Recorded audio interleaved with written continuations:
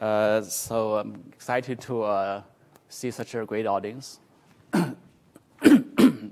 Sorry. So 701 is actually one of the most advanced technical course offered in MLD. It was designed originally for a very small audience. This is the 15th year anniversary of the class. And we began by just having about 10 students in the class 50 years ago. And this year we have, I believe, 160 registered and another 50 also on the waiting list. So I couldn't imagine 10 or 15 years ago this class become almost like an elementary intro class. But I do want to remind you, this is an advanced class. The technical materials has been deemed challenging in every year. And I personally got a lot of complaints every year about the challenge and the difficulties, everything about the class. I don't have an intention to reduce the difficulty. Just give you a warning. But on the other hand, I do intend to make you guys all learn a lot from this class and also to get great grades out of the class. Okay, there is no examination in the class, no midterm, no final. Hopefully that will make you a little bit less worried about the stress. There will be a few homeworks. There will be a major class project, which I hope to see a lot of good papers out of you. Many of the former students published their first paper in this class, and that actually become the main incentive for many students to take this class. Okay, now we seem to have a full room. Let's get the presentation started. This class is also recorded. So I do encourage you to use that resource to dive deeper into the material. And also we also regularly post additional reading materials for those students who want to do deeper investigations on certain topics. In a sense, you will find that every lecture could be blown into a semester-long class, because this is a very, very big overarching lecture on everything in machine learning. So we really want to use this as almost like a guideline, for your own, a self-guided study down the road, give you pointers and give you an update of the state-of-the-art topics and also the foundations behind it. All right, so a little logistics. You should regularly visit this homepage where materials, updates, informations are posted. And people often ask for a textbook. I was asked to write a textbook for many years, but it's very, very challenging to write a textbook for this topic because it's evolving so fast. So just for maybe some foundational preparation, I put two textbooks. One is officially published by Daphne Koller and Neil Freeman. The other is unofficial, but widely available online from Michael Jordan. They give you the statistical theoretic foundation about graphic models and a few, in fact, quite many classical use cases. I encourage you to get those books as your encyclopedia and on your shelf. But on the other hand, don't try to look for state-of-the-art solutions in those books because these are written more than a decade ago. But they're still great books. We're going to post papers, tutorials, and other modern materials online from the class homepage. And there is also a discussion forum in Piazza where you guys should feel free to ask questions and carry out class interactions and so forth. And the homework will be submitted to Gradescope. I'm very fortunate to have quite a few great TAs whose names are listed in here. I believe most of them are here. Can you please stand up so that people know your face at least? All the TAs, Xun, Ben, Hao Han, Yiwen, Xiang, and Junxian. I think we have at least 4 of them today in town. Great. Thank you very much for being the TA. It's a quite challenging task even for the TAs, in fact, because supervising your class projects and designing and grading your homeworks will be their major undertaking, which is quite demanding. So I really appreciate all your inputs. And also, we have a class assistant, Amy, who is my EA. If you have logistic questions like how to get registered and how to fill out an auditing form and all that, you can go directly contact her. Yeah, so as I said, auditing is permitted, but you need to fill out a form. If you worry about whether you can clear wait list, I believe everyone will be cleared at the end of the day, but you want to follow with Amy for the logistics. And here is the requirements, as I just mentioned. Homework comprises the bulk of the overall grade, 50%. And in the homework, we'll be mixing both theoretical questions and applicational, implementational questions. And most of the problems will be helping you to grasp the basic materials. There will be some, maybe one or two additional questions which can be counted as bonus that encourage you to dig deeper into the advanced materials. And we want to continue the tradition of a scribe practice. Every class, in every day, two of the students in the class will be preparing scribe notes to be shared by the entire class. You will find this extremely useful because all the equations will be typed and all the presentations will be documented. You can also use the recording to really polish the scribe notes so that at the end of the semester, we will have literally a book out of the class for everybody to share and for the community to share as well. By the way, this class is literally watched by the community all over the world, so I think your contribution will be acknowledged over there as well. Final projects, which is 40% of the grade. Here I wrote some suggestive themes in those projects. Again, it could be a implementational, algorithmic, application, or theoretical subjects. And we strongly encourage you guys to form a team as early as possible. In fact, without the exception, unless exceptional things happens, we do expect you guys to form a team of 3 people. Because imagine that if out of the 160 students, each one has a solo project, not only the project cannot be very big, but also we will be ending up with 160 presentations at the end of the day, which is bigger than a conference. That will be impossible for us to even grade, right? So, yeah, do form a team right now with 3 or 4 members, and then submit your team composition as early as possible to the TAs. On the class website, we do have milestones and dates, for different stages of the class of the project preparation. And for those of you who want to get an A+, or for those of you who just missed certain key points and want to bump up your grade, you can also take advantage of this bonus mechanism to get some additional credits, which involves your contribution of the Piazza and other form of participation in the class, such as showing up in this classroom. And also in the middle of the semester, we'll be doing a survey to collect feedback so that we can adjust the style and the contents for the rest of the semester.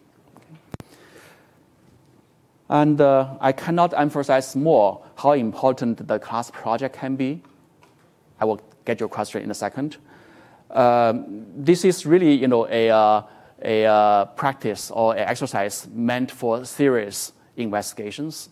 Don't blow up a homework. Say I grab a data set and I applied an algorithm downloaded from another marketplace and call it a project. Okay, the project really is meant to be a investigation, which shows your own kind of understanding of the problem and the problem of your favorite to solve, and the value of the solutions and so forth, and maybe even analysis and understanding of either positive or negative outcome of your implementation and so forth.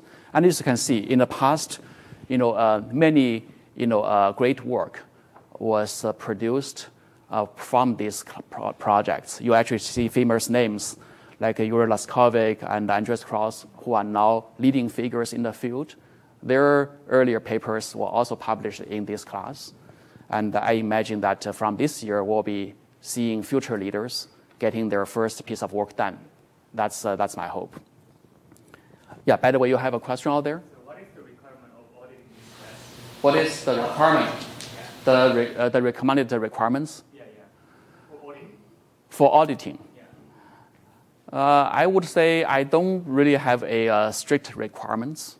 You should be officially eligible for the auditing, which means that you are either a CMU student, maybe you can also be a PIT student. There is a form that you need to fill out to get approval, for example, from your advisor and so forth. But yeah, you can ask Amy for the specific information. Okay, so now let's get started. Any other questions, logistic questions? Okay, so why this class is potentially interesting and can be of value to you? Nowadays, more than more than 10 years ago or 15 years ago when this class has started, right now we are in a very, very noisy and active field of machine learning, where you see every year hundreds of algorithms and their variations published. It's very, very hard for people to navigate. So here, in fact, this morning I heard a prep talk from one of my students for his thesis, and I found this slide very interesting, so I brought it 10 minutes ago, from that presentation. This is a kind of a peep at the marketplace of algorithms. You see, different learning criteria, such as maximum likelihood, such as reinforcement learning. There are different type of knowledges, such as rules and constraints. There are different styles of the model, like the generative models, adversarial models, and all this, right? And it is very, very difficult for a non-expert, maybe even difficult for an expert to navigate in such a big space. And it's also very easy for people to just drop into a pinhole and stuck in the local minima of their investigation, or keep producing incremental results, maybe reinventing or repeating some results elsewhere that you just not happen to be aware about. Right. Part of the goal of this class is to try come up with a unified theme that at least put all these big pile of market algorithm and model instances into a more organized closet, if not under a unified formula, so that people can start at least learning the materials more easily, if not using them even more systematically, right? So this is the view that we want to at least aspire to at the end of the day, that we use a single tree or a couple of trees to unify the majority of the algorithmic instances now we are reading, or maybe will be emerging in the next few years, so that you can basically have a better awareness of where you are in your own investigation, which branch you want to go after, and how to design your algorithm to be more reusable or more generous over different applications, so that your impact can be maximized. Okay, so let's see at the end of the semester in May, are we getting somewhat close to this view versus that view? Okay, all right. So to make this happen, we need to start something very basic. Let's do a very little recap of the basic probabilistic concepts, because a majority of the machine learning algorithms, or at least the foundation of those algorithms, come from a statistical modeling purposes. Okay. Nowadays, there are many algorithms who are defined by an oracle, such as the GAN model, or such as many of the optimization-based models. They may be purely designed, around an algorithmic oracle. But at the core of the motivation basis of those oracles, there is a statistical formulation that tries to model the data in the first place. So let's see, how do we use probabilistic models to model data? right? For example, here I have a data instance which happens to have 8 features, okay? And how to write down a probabilistic distribution of a data instance with 8 features. Let's start, in fact, let's call them binary features to make the case even simpler. I just want to do a very quick review or recap about the basics here. How do you model that in the most straightforward and generic cases? Yes? You could enumerate the combinations and then give the probability that it's in each combination. Yes, perfect.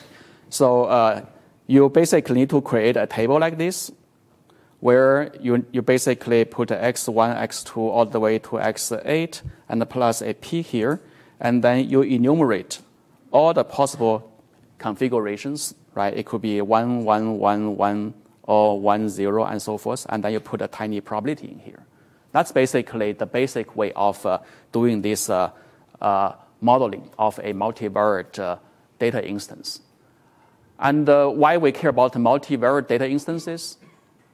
Well, that's probably the majority of your experience with the real world. Say you have a picture that has a few thousand pixels, if not more. If you want to model a sentence, you have a couple of words. Very rarely you are dealing with a univariate event. You toss a dice. You do that, but that's not very, very often happening in your life, right? So this is the foundation of our statistical modeling, but there are a lot of shortcomings. I think one of the first shortcomings you probably already realize is what? Is that this table has to have many, many, many rows, right? Because the size of the number of combinations for the number of dimensions is exponential. Therefore, you can quickly explode and blow up your computer in storing basically such a joint distribution. Then there are a number of other questions involving learning and inferences, which I don't want to spend time to dive into. You will see that again in later presentations, which is that you need to basically deal with this complexity not only in designing this table, but also in filling the numbers in this table or computing any quantities out of it, which translates to learning and the inference practice. Learning, for example, is to learn the probability of each combinations of events. That means that you need to really, really count very often and many times, and also you need to have a very, very large data set so that every configuration has to be represented. Otherwise, you don't see it. You cannot just simply put a 0 there because you may see it in the future, right? Inference means that you need to, maybe sum up some of the rows so that the probability of a particular event can be cumulatively calculated. But again, that means a lot of computations. So how we can do something better than just enumerating a table like this? Let's look at a real possible world, because numbers or data instances, to maybe a pure mathematician, they are literally just numbers. But to a practitioner who want to connect the real world, they actually are instances or events from real world. Let's look at, for example, this particular event or maybe a phenomenon. Okay, it's a problem describing the state of a cellular phenomena. You can call it that way. Basically, it's in the biology world, they call it a regulatory pathway or signal transduction pathway and so on and so forth, where there are molecules on and off, taking signals, cascading the signals, relaying that, and trigger some events, say a gene gets turned on and off and so forth, right? So for a mathematician to model that, we don't call them a English or a Latin name. We really call them, we use a symbol, and we index that. You are still having 8 random variables. But when you turn to a biologist, he or she would give you some additional knowledge. For example, that biologist could point to you that the top 2 parameters or variables x1, x2 belongs to molecules at the surface of the cell, and the middle three correspond to molecules in the cytosol inside the cell, and the bottom two correspond to molecules in the inner compartment of the cell, which is called the nucleus. And she may furthermore give you that kind of diagram, okay, which tells you which molecule triggers which downstream molecule and so forth. And she would tell you that it is impossible to imagine that receptor A will directly work with gene H because they never meet each other in their life cycle, right? So that kind of knowledge was from a biologist. Now, as a mathematician, would that be useful for you to improve your model, or you just ignore that, right? And that's actually the question, which stays at the core of this lecture or this entire class. How to combine, domain knowledge of various forms, such as this, into a mathematical framework so that we can make the mathematical expression of the model more informative, maybe simpler, maybe more actionable. Okay, so these are all the keywords: interpretable, actionability, simplicity, right, and the computability. These are the outcome, we computer scientists care most about. In addition to the mathematical soundness. So in a word, this leads to our, presentation of the graphic model. You already see this is a graph. And in this part, we have the model. And the graph mirrors the model, becomes graphical models. One thing that we care about most is the intrinsic meaning of a graphic model in a rigorous sense. For example, what does it mean by rigorous sense? If two people see the same data set, and if they use their criterion to define a graphic model and come up with two different models, then that's not very rigorous because you lose kind of the single source of truth, and you cannot really translate or extrapolate knowledge, right? So therefore, there should be some rigorous effort and to define, every entity in the graphic model, which of course includes edges and nodes and so forth. And it is very important. And also it can be easily ambiguous if you are not careful about that. So just to give you one example, this is a real example which was kind of amusing, but hopefully you get the message. So this is a graph, right? And can people see it? Can you recognize what this graph is? It's the graph of figures in Bible, okay? And you see Jesus to be the biggest node, which is not surprising because everybody in the Bible probably knows Jesus. And then there are other disciples like Peter, like Matthew, and then other people. Okay, so why we arrive at this graph? Why not a different graph? That's something you can ask. Maybe you can guess how this graph was created. Do you actually want to make a guess? Frequency. What's that? Frequency of occurrence. Frequency of occurrences. But that doesn't give you the edge, right? It gives you the size of the node maybe, because occurrences is about every single individual, right? Yeah? Frequency of occurrence within the same sentence. Okay. Yeah, that's a nice direction to go. Indeed, you can always count occurrences of a pair, within a sentence. But why not within a page or within a chapter, right? I believe this one was counted by the co-occurrence frequency within a page. Okay, not a paragraph. No. So, but another person use the same material can draw a different graph just by redefining the scope of that. Right? So there are ambiguities, in fact, even in this very definition of the edge. So it looks like very simple, that the edge is defining relationship, but underneath that, we need to really dive into what exactly amounts to relationship.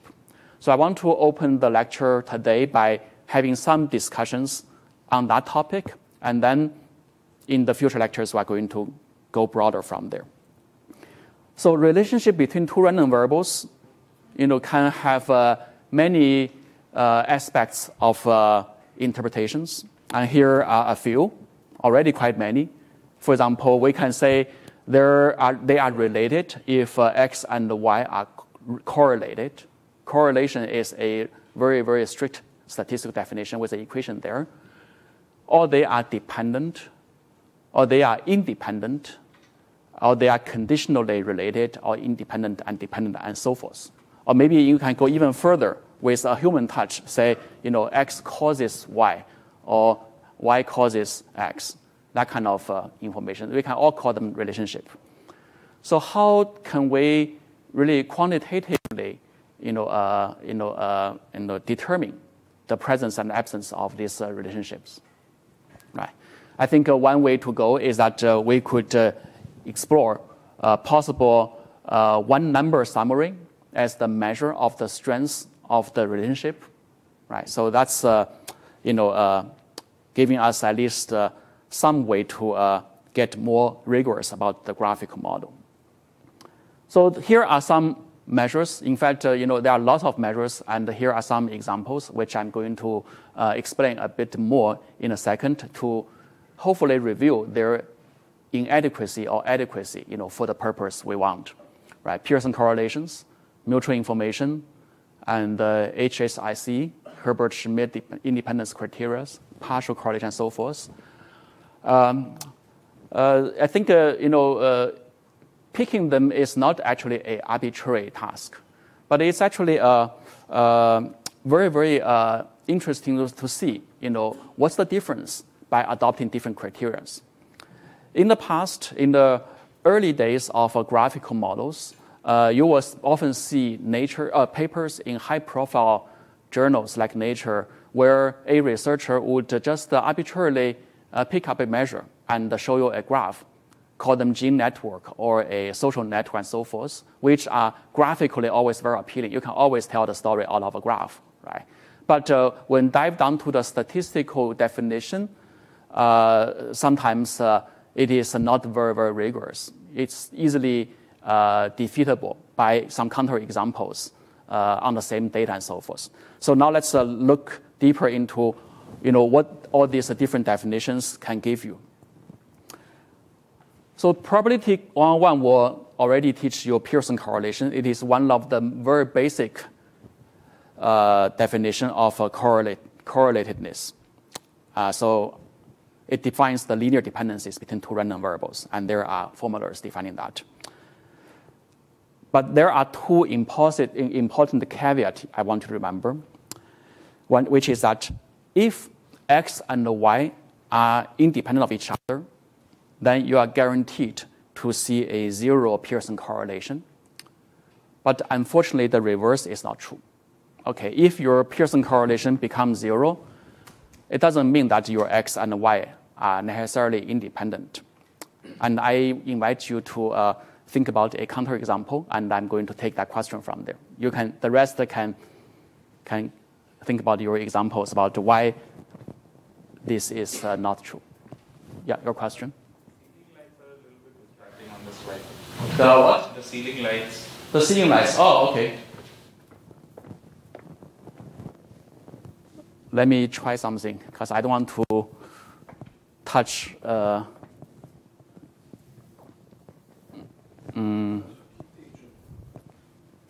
Can I touch this? These are the screens, I believe.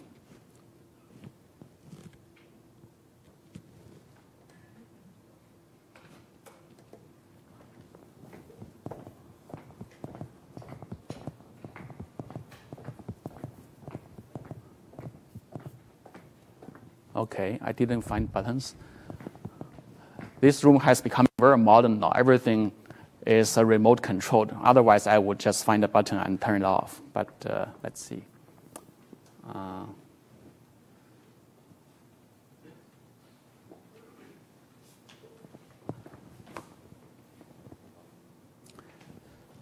Unfortunately, I couldn't find a switch.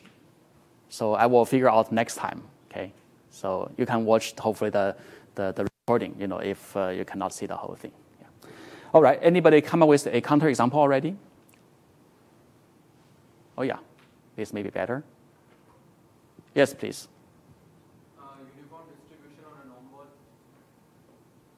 Okay, uniform distribution on a. Two-dimensional norm was. Okay. So the expectation of x given y is 0 at any point, but we cannot call the distribution of x independent of y.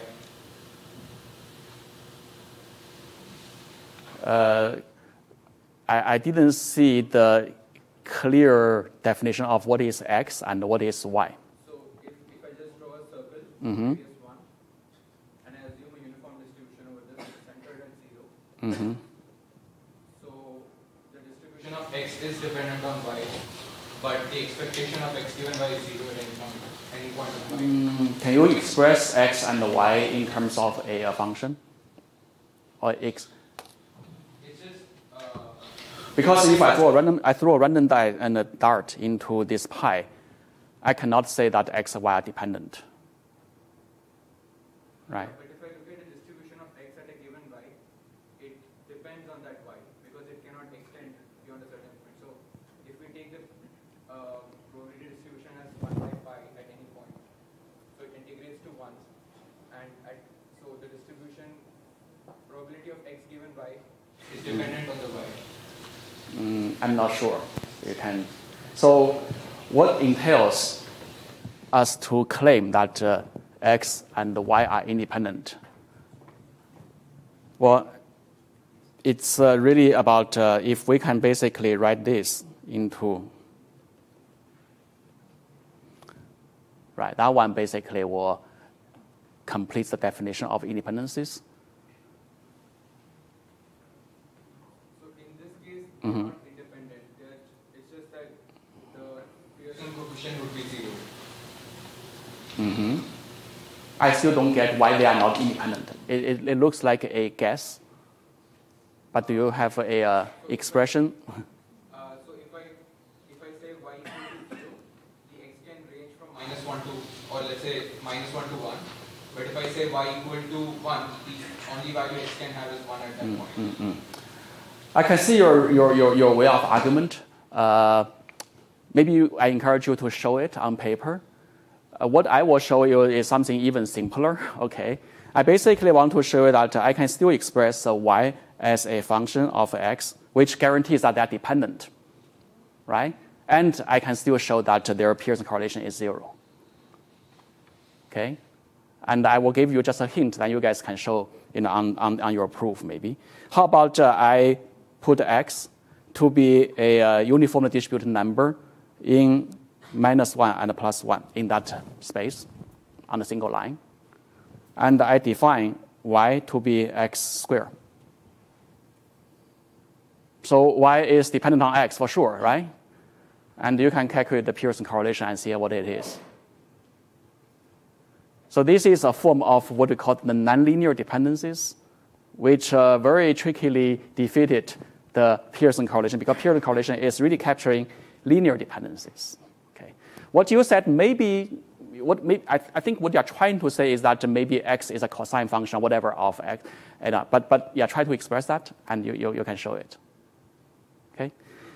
Anyway, so the point is not about the example. It means that the point is really Pearson correlation is very weak in terms of capturing independencies, and therefore, in the early days, many publications of gene networks and social networks based on correlation, are problematic because even though a whole graph is shown, the meaning of the edge is a very localist definition, which only look at a pair of random variables in isolation and only on their linear dependencies. Okay, and so we need to have something a little bit stronger. At least, for a pair, we want to strengthen them into independence rather than correlation, and independence in the sense of nonlinear as well, not only just linear, right? And as I said, statistically, to define two random variables to be independent, this factorization property is enough. In a sense, you just want to establish equivalence between two distributions. One is the joint of two random variables, and the other is the product of two univariate variables. Okay, And how to establish equivalence? Well, you can measure distances between this and that. Okay? And if the distance is 0, then you have independence. Okay? So very, very straightforward reasoning. So what could be the reasonable distance for measuring two distributions on the left and the right? KL divergence. That's maybe the only most straightforward distance. Of course, we can go after distance and other divergence, but these are special cases, right? So KL could be used to measure distances. And in fact, another in the information theory, there is a term called mutual information, which is the KL divergence between two special cases of the distribution. One is the joint, the other is the factored, the product of the marginals. Okay? All right, so that's a score. Mutual information can properly measure the independence between two random variables. Okay? So we have a new score. But this is easy to say, but very difficult to compute. Okay? Because you can see that the actual calculation involves the integration over a pretty complex density function. And for Gaussian, it's no problem. For discrete, it's fine. But in reality, if we have fancier or maybe multimodal or maybe non-parametric distributions, computing this can be challenging, right? So for that, in recent years, there has been work developed around kernelizing or embedding distributions based on key sufficient statistics, such as mean, such as higher order moments, that you can use a few numbers, which can be, why numbers are important. The reason they are called sufficient statistics is because you can obtain those numbers purely from data. You don't have to know the analytic form of the distribution, right? But the magic is that once you have those numbers, there is a way to mathematically embed the original distribution like this, which are very, very irregular, into a point in some, Hilbert space, and then you can compute, a distance between the 2 points, and then you get, information or independence criteria. Okay, so this work was done, in fact, partially done here. Okay, Arthur Gretton was a postdoc here, and his co-authors also worked here, including one of my postdocs, and they actually developed a pretty rich body of this material. By the way, if you're interested in this topic, at the end of the semester, we actually left 3 open spots for lectures elected or topics elected by you guys. So you can, cast your vote, at the end of the day, telling me, which part to lecture, including this part. I'm glad to go deeper into this theory. Okay. So at the end of the day, we can generalize the definition of mutual information to HSIC and to define independencies. That's basically allowing you to compute, more flexible distributional forms. Yes, question there? What happens if I use reverse KL? Reverse KL is also fine. In fact, you can use any measure, but there are different interpretations because, first of all, there is a computational issue. Reverse KL is not necessarily so easy to compute, or sometimes it's easier to compute. But whether that one relates to some well-founded likelihood score where you are going to use it in the future to learn the global score of the model, that is not clear yet. Okay. There are reasons to use this form of KL because it connects very, very nicely to some other loss measure we're going to use in the future to learn graphical models. Okay. But in practice, yes, people do use reverse. Okay, you will see actually at the end of the day, we're going to go toward the so-called Oracle programmed models where the mathematical form becomes secondary and the execution becomes first primary. Then you basically just plug in all sorts of macros and functions and you compute it. You lose some kind of mathematical beauty in terms of convergence and other probability, but you can still make it work. Okay, so, but good question. We're going to save it for later. Okay. All right. So we have a few measures already. They are all pairwise. So are you now happy with what we have? It looks like we have now the definition of the nodes. We also have the definition of the edge. We are good. In a way, we can actually build a graphic model already. So maybe let's build one. Here I have 3 random variables, just 3. Okay, very simple one. We have x, which is the height of a kid.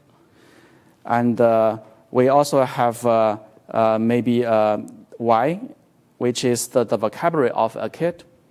We also have a z, which is the age of a kid. How do you build graphical models? Well, at least for now, with the tools you already have, you could collect, you could do survey of 100 kids, for example, and then you can use the survey outcome to compute either a Pearson correlation or mutual information or HSIC between every pair, right? And I bet you will be getting the following. Okay, you will be getting the following. Basically, every pair has some correlations or has some are dependent and not independent. Maybe this is a better way to say it. Do you believe it? You better believe it, or you can try it. Okay. In fact, if you look at this word in isolation, just look at all 2 people, just by looking at their numbers without any other evidence, chances are they are always dependent. Okay, you can always find a statistical dependencies between them just by chance or whatever.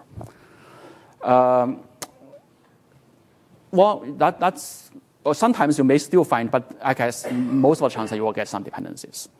Then what you get is this. So does this graphical model really makes you happy? What's your kind of human model that you would use to model such a phenomenon? I think X and Y should be independent when condition of Z. Because height and vocabulary don't really correspond with, it's just age that would cause each of those individuals. Okay, that's a great piece of prior knowledge. From our experience, we kind of reason that supposedly it's the age that causes the vocabulary and the heights and so forth, right? So you may be thinking about something more like this, right? Okay, so yeah, I agree with you. This looks like a much better model, at least in terms of informativeness. Or nowadays, we're talking about AI being explainable and so forth. This is explainable. Otherwise, if you give that graph to some people, you will probably lose your contract because they don't like to work with you. Right? It doesn't make any sense. Right. So, but our current tool doesn't give us this model. Right? Okay, so maybe let's look a bit deeper. What's really happening is that when we are computing the dependencies or correlations or mutual information, so on and so forth, we only look at a pair in a marginal sense. We ignored all the other information that is coexisting in the domain. Now, there is one more score that comes to rescue, which is called the partial correlation, which basically are measuring the correlation between a pair given some evidence. Okay, and again, this correlation is capturing the linear dependency one, just like the Pearson correlation, where the definition is actually quite intuitive. It's really computing the Pearson correlation between the residues.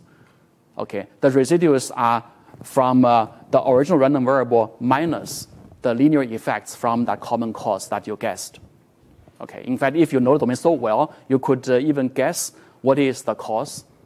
Then Z is the cause, and you can build this. If you have no idea which one is the cause, then you need to try all 3 combinations together, and at the end of the day, pick one. But again, at least they are quantifiable. Okay, so that gives you the conditional Pearson correlation or partial correlation, like this. And of course, if you have too many random variables, more than 3. You will be computing this maybe -1. that seems to be quite scary, right? So because I need to condition on the linear effects of all the others, would that be very, very challenging? It is, right? If you don't have any assumption or you have any limitations of those, then all these other things can cause all sorts of things. Nonlinear combinations, logical, and so forth. But remember, this is a linearity.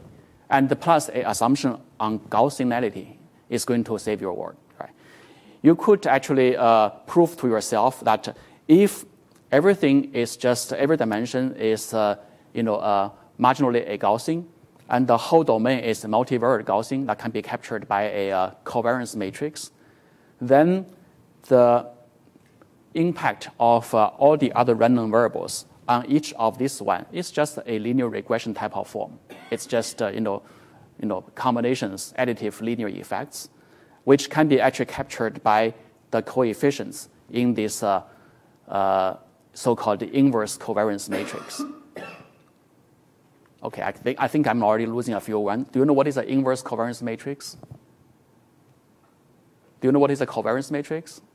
Right, you know what is. Covariance matrix basically means that if you have a Gaussian distribution, multivariate Gaussian distribution, and it is really defined by a mean and also a covariance matrix, right, as a parameter, and the inverse covariance is just the inverse of the sigma. Okay, and it turns out that you can compute the partial correlation just by adopting this formula, which is quite simple. So in a sense, if everything is Gaussian, you are good. You actually could compute a pretty straightforward partial correlation graph. And likewise, if you want to compute the independence, then if everything is Gaussian, you actually could even establish a equivalence between the partial correlation and also the mutual information. Okay. So now we have pairwise,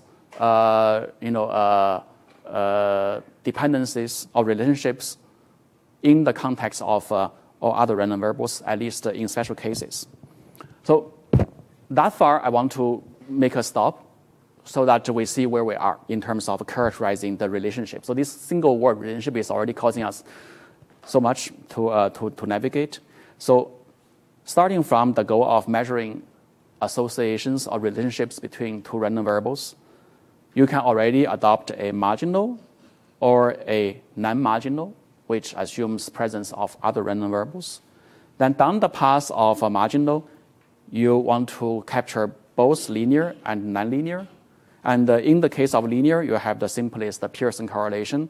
In the case of nonlinear, you have most generally, the distance measure between two distributions, the joint or the product marginals. And then you can plug in KL or the max mean discrepancy, which is the Hilbert-Smith information independence criteria, to compute such distances for arbitrary distributional form using kernel embedding technique. And then KL is equivalent to mutual information, and this one is so forth. Okay, so the marginal part is all done, and the non-marginal part we look at a little bit already.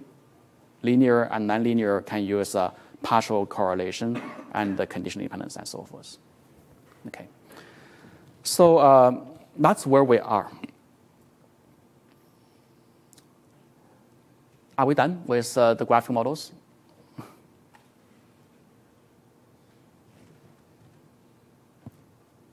There are still a lot of other things, right? Because here, we've been a little bit ambiguous already in terms of the nonlinear, which already causes introduction of more complex models, and also the computability is another issue. And also, the building strategy is a little bit basically. You need to test all pairwise relationships with or without a context. And if you have a big graphical model or a big domain with many random variables, that means what?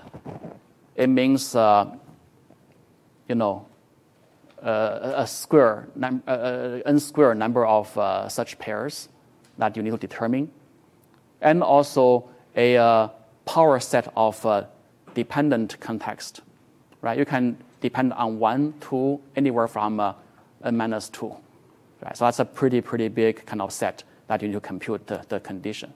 So there are a lot of tests for you to build a graphic model from ground up. Yeah. So even for the view transformation, you also need to do that the square root number of dependencies because you need to check all the pairs. Yeah, exactly. That's what I meant. Yeah. Is there any way to speed up that? Yeah, that's the whole point. You want to avoid doing that at all, because once you are checking pairs, you just cannot just check this pair but not that pair. Then there are n squared number of pairs, right? Do you know what I mean? Right. So you need to basically define a score of x and y, or let's call it x1 and xi and xj. Then I and j are both in the space of what? Of this whole set of graph, a lot. Right. So this first principle approach is very sound, but it is not very operationalizable. That's what I'm trying to say. Okay? And that's why we still want to have a whole semester worth of graphical models, right? The simplest way, of course, is that people just forget about all these calculations. Let's draw a graph and call it a graphic model and define things on top of it. And then go reverse and say, oh, this graphic model is consistent with a certain set of conditional independencies. That's one way people do it. Okay? That's about, it's more about the design first graphic model. And then nowadays, people even forget about conditional independencies. For example, in your deep neural network, you draw arbitrary graphs. Whenever you see a dependency or whenever you feel like there needs to be a dependency or coupling, you just draw an edge. At that time, do you even worry about the independencies or whatever? You probably don't, right? Yeah, so you can see that the whole field evolves a lot, whether it is carrying a principled statistical meaning, or it is just for you to track knowledge, or maybe it becomes just a vehicle for you to deploy an algorithm. We will actually unroll all these stories to at least let you know what you are actually doing. Maybe you thought you are tracking statistics, but I will tell you maybe you are after all just playing an oracle and carry out an algorithmic operation without convergence. That's actually a very important insight, because sometimes people are trying in vain improving the so-called statistical properties of certain operation. But if the model wasn't started that way, you better drop that part and focus more on the implementation. Right? Okay, anyway, that gets you to the plan of the future lectures. I want to give you a very quick update. So on lecture 2, we're going to now study conditional independence graph more independently and more globally, going beyond pair-wise test. Okay. This type of graphic model has many names: Markov networks, for example, and Markov-random fields, and directed graphic models, and so forth. And that's kind of a picture of what they look like. And we are going to dive into the statistical meaning of that, and when you get a correct estimate and when do you not, and so forth. And by the way, these type of models are very useful, very generic.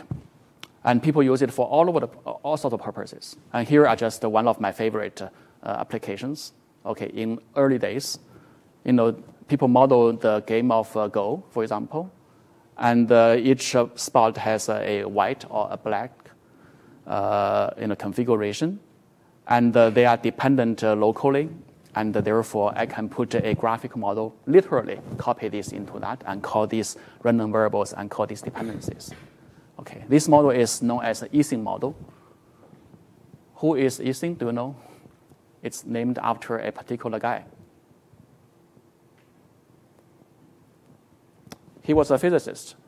Did he win a Nobel Prize? I forgot, but at least that piece of work won a Nobel Prize. That model was used in the 50s to compute to model the atomic states of a solid or solid states or atomic states of a piece of material, and was actually playing a pivotal role in calculating, nuclear energy, atomic bomb, exploding conditions, and so forth. People actually designed a model for, computing those very, very important numbers. And if you replace all these points with pixels, then becomes the image model, okay, and so forth. So it's a very, very interesting model. We are going to run through a few examples, hopefully inspiring you for projects. Lecture 3 will be going toward direct graph model. In here, you can see, oh, by the way, so far we've been talking about, mutual information, Pearson correlation does not offer you directionality, right? It's symmetric. And, but the earlier motivating example in biology I used clearly, shows a value of directionless, right? Something costs what. And that defines a different type of graphic model known as the Bayesian networks or direct graphic models. So we're going to use a lecture to study that. And in fact, one of the key, maybe a representational convenience or computational convenience out of Bayesian network, in addition to the interpretability, the causal interpretability, is that the direct graph model allows a very important property known as the factorization. You can now break the bigger joint distribution over all the random variables on the graph into a product of many, many little building blocks, which are either marginal distribution of the roots or the conditional distributions of intermediate and leaf nodes. Okay? And we will see why this is important and why this allows a lot of composability, compositionality nowadays people talking about in machine learning. And again, these type of models are obviously very useful to model real world. I bet you saw these kind of graphs. People used to use genealogy to define relationships between people, and that easily leads to a graphical model in a direct sense where every individual has 2 copies of your DNA, right, from your father and mother, and then it defines yours, and then that gets one of them or a combination of them gets passed to the descendant, and then trigger these whole generations of genealogies, right? And you can use this graph as a guidance to write down a fancy joint distribution, and then you can do a lot of things. Nowadays, people are tracing their ancestries to famous guys or to tell a family story, and that's actually, where the technical foundation was actually from here. One of my students actually joined a company called Human Longevity, or maybe I forgot, which actually are doing this kind of business, quite fancy. And after that, we are going to use a good number of lectures tentatively to dive deep into inference and learning on graphic models. Here are some typical inference problems where you can compute arbitrary conditional probability of random variables given others, and maybe what's the most likely configurations of a subset of states, and how to draw samples from marginals and conditionals. Drawing samples these days become very fancy. For example, we know the deepfake type of applications, right? And that's because they come up with a way to draw random samples from image generation models or text generation models, right? So what's the statistical foundation of that? Right? So these topics are non-existent 10 years ago, but this course has been evolving continuously. So this semester, we're going to, in fact, put these materials into this foundation so that you can see the unified picture. And then how to learn these models is also a very good problem, right? In the past, learning has been very, very narrowly defined on learning from data in the rigorous supervised learning sense with labels and data points. But as you can see, with the newer graphical model framework that we're going to present, you can learn under a lot of rich background knowledges, such as rules, such as rewards, incentives, or maybe co-learn with a competing model to compare the comparative advantage, which is the core idea behind the generative adversarial models and all that, right? So these can be all studied under the same umbrella. And we are going to also use the later part of the lecture to study a few modern graphical models. The modern graphic model has been so interesting and so general such that they start to become a unifying umbrella of many modern techniques, including, say, reinforcement learning, deep learning, transfer learning, Bayesian non-parametrics. At the end of the day, I hope that you don't walk away with 1,000 different equations or pointers to those equations, but a few master equations that you can plug in different building blocks for your specific applications, and then you can go from there to hopefully get your work started, if not finished, in a shorter amount of time. Right, so that's the purpose of this course. And as I mentioned, as a new experiment this year, again, we only have about 28 slots, for the whole semester. If you want to have class in spring break, we have 2 more, but still, it's not enough. This field has been so big. So I want to experiment with this idea. Instead of I pick all the topics and cover all of that, I want to save, say, 10 to 20% of the lecturing time for you guys to order from a menu your favorite dish. Okay, and we're going to have votes, and those topics that you feel strongly about, to have a deep dive, we're going to dive into it. Or you can also order for topics which are survey, like everything. That's also fine. Because in the past, there has been complaints in opposite directions. Some people want to go deeper into the foundation. Some people feel, oh, this is not relevant to my daily applications, or maybe what I learned didn't get me a paper, and so on and so forth. You can feel free to put all your desires into this wish list, and then we're going to poll you, okay, and get the last 2 or 3 lectures determined. How that sounds? Or do you want me to just pick for you? I assume the former? Okay, deal. Great. So now to close, so maybe to get back to the grounding story question, what is graphical models, right? I think here is something I want you to remember. Graphical model is the name of a field or a name of a way of thinking, not a name of the model. Okay, down the road you will be reviewers, right? In the past, we've reviewed papers which opens like this: we solve problem XYZ using graphical models. So that kind of statement you should, take not so seriously. It's almost like I want to solve a problem using mathematics. It's like saying nothing. Okay. So the graphical model is really providing you a language for communicating, your domain knowledge, designing the model, and also it gives you a language to arrange and plan and implement the computation, and then of course give you a language to develop further models. By itself, it is not a model. Okay, and also this is not anything new. In fact, this using the graph, to structurally design statistical models, goes a long way. Went a long way. Starting from the 20s.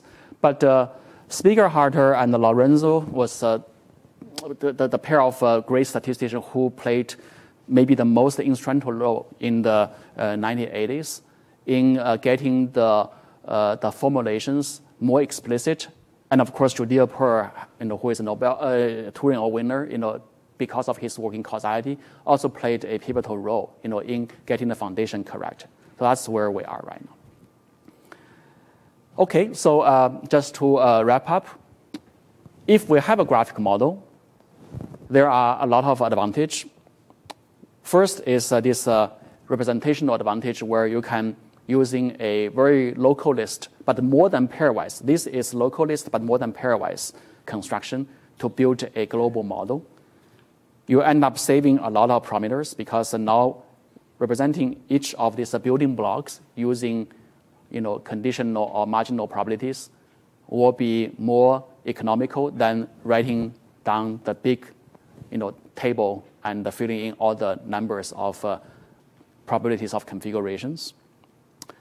And also, because of this factorization rule, you can now find an easier way to do combinations of modules of models. For example, that model, what if this cellular study, biological study, was carried out by 2 labs? Say this green part was carried out by a laboratory in CMU, and the other one is carried by a collaborating laboratory, or maybe non-collaborating laboratory, in Pitt.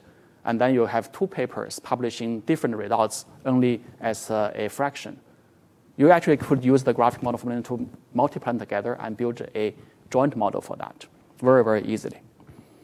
And down the road, we are going to study also Bayesian inferences. In a sense, under the graphic model language, Bayesian inferences become an instance of graphic model. Okay? It's about introducing prior knowledges and defining prior distributions, which really translates to just adding more nodes and edges into an existing graphic model. So the boundary between Bayesian and non-Bayesian, in here at least, is not very explicit. Computationally, there's no difference. Philosophically, there are some debates, but I think these days such debates are dominated by the value of the outcome rather than the philosophical foundations.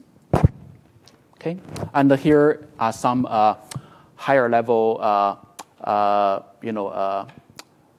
catches of what graphic model can offer you and how you take it to your work. And these are quotes I got from Michael Jordan, who also played an instrumental role in educating graphical models. So I hope down the road you will find the course material enjoyable. We have another 10 minutes.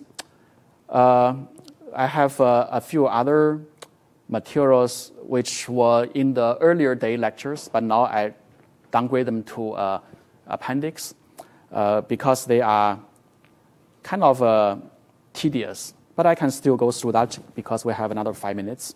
How about we just see a few graphical models that may be useful for your downstream applications? Yeah. So in a nutshell, PGM, is multiverse statistic plot structure. Okay. In fact, now there has been a trend. I wouldn't say a trend, maybe at least a way of thinking where you even want to remove P. You can just call them GM, because not all graphic models have to be probabilistic, right? Any examples from you guys?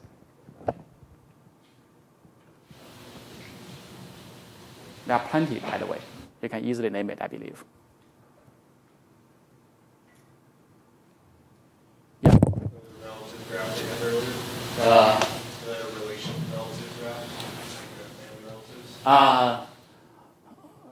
It does not have to be probabilistic, but it's meant to be probabilistic if you want to do inference, right? Well, anyway, you can choose it not to be probabilistic, but the incarnation of that genealogy right now in the literature is probabilistic. Okay. But there are something that is indeed not probabilistic and in active use nowadays. I bet you know it. It's just like you're just 1 inch from that. Yeah. Like even that gene network, that's also not probabilistic. What's that? Gene networks. Generic networks. Mm-hmm. Okay. I can take that. If you don't want to be probabilistic, you can write a network like that. Hey, come on.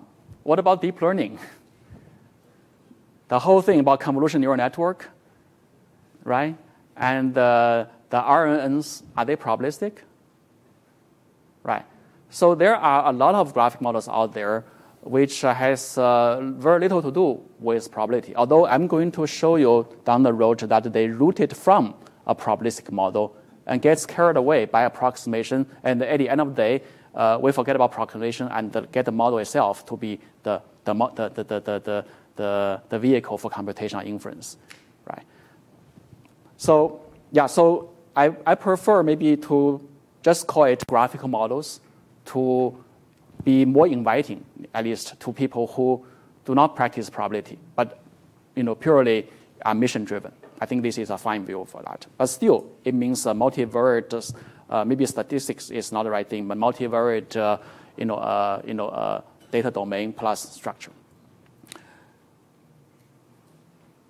And I do have a material. So this is basically that non-probabilistic thing. It's a multivariate objective function. At least you need to have that, to guide the model training plus structure. Let's see. Let's see a few key models.